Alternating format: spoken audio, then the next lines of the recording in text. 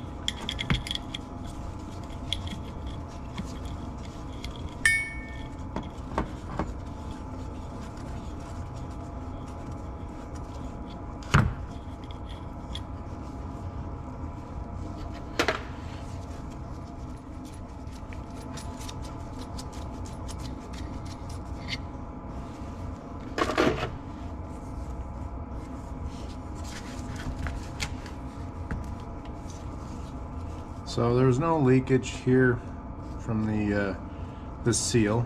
It's good, and there was no leakage on the turbine seal either. So if any damage was done, it was very slight.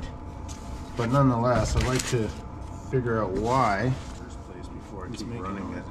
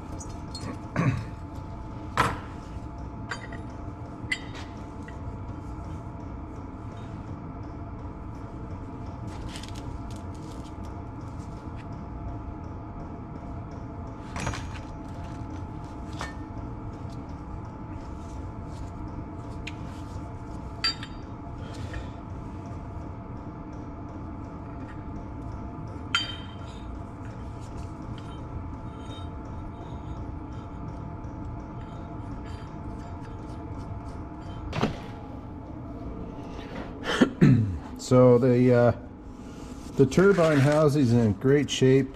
There's no rubbing, so all that's good. Now I'll pull apart the housing and see how the bearings are.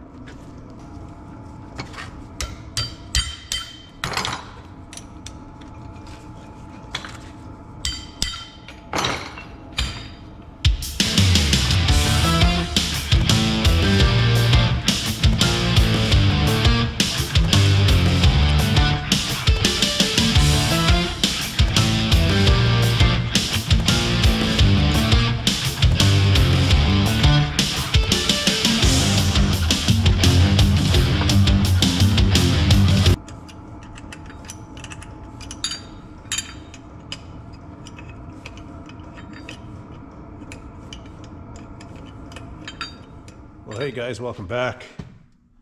We're just going through this Garrett T04E and rebuilding it. I tore it down. I couldn't really find anything wrong with it. So we're putting new bearings in it, new thrust washer, and then I'm going to upgrade the compressor housing, or attempt to upgrade the compressor housing to a 59 millimeter from a 56.5 millimeter. So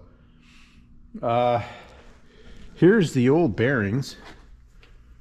They are worn, so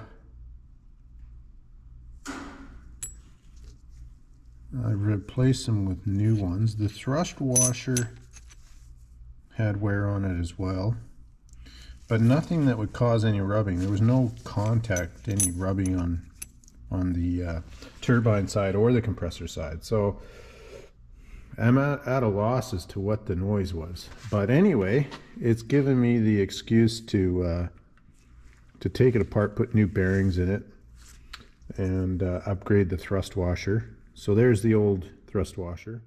You can see a little bit of the wear on that. And that's the new 360 degree thrust washer that I got. And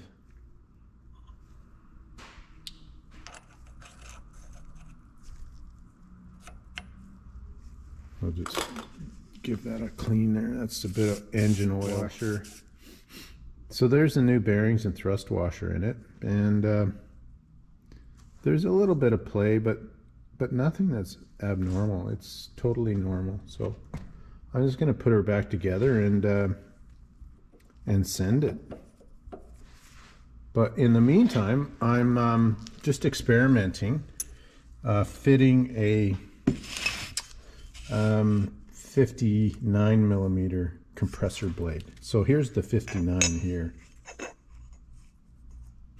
and it's significantly larger than the T04E 56.5.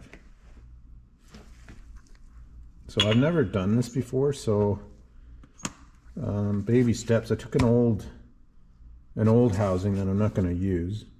I mean, I can use it for something else, but at this time I'm not going to use it. And I'm just experimenting with turning it on my lathe and putting larger wheels in it. So that was the stock wheel. That's a 54 millimeter wheel, and that fits in this housing here. And you can see that's the stock T04B housing. And now I've turned it out to fit the 56 millimeter or 56.5 millimeter, which is the silver compressor. So I'm just experimenting with this, whether or not I can even do it on my lathe first before I sacrifice the good housing. So I'm just using this old housing and making sure I can actually turn it on my lathe precisely and get this radius correct. So I've got it just about perfect. So now I'm just going to put this back on the lathe and work on this face here. and see if I can get this finished off.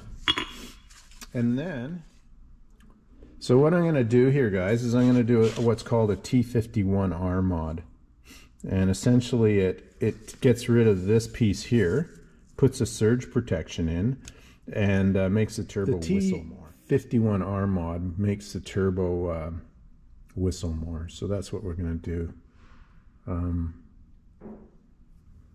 So yeah, we'll rebuild this unit and then do the T51R mod with the 59 millimeter turbine blade. So here's the 59. So, and then we'll put that on the truck and run it and see how I like it. And see how well it works with this 0.81 housing or the 0.96 housing. We'll see. Anyway, we'll try this one, see how well this works, and I'll bring you along for the facing and see if this will work at all.